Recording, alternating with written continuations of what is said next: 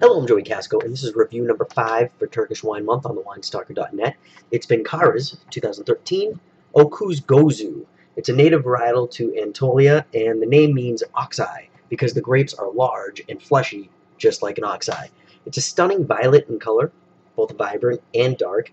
The nose starts off with a pop of red apple, then transforms into raspberry tea, pencil shavings, and a little bit of Band-Aid.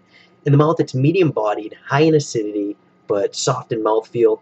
For flavor, it's a fruit bomb of raspberry tea and strawberry jam.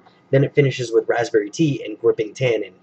So because I do my ratings by price versus quality, sometimes I have to give a wine that I like a bad score.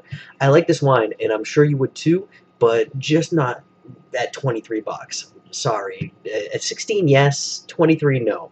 I gave it a 2 out of 5 in price versus quality for not impressive. Read the full review on thewinestalker.net. Bye-bye.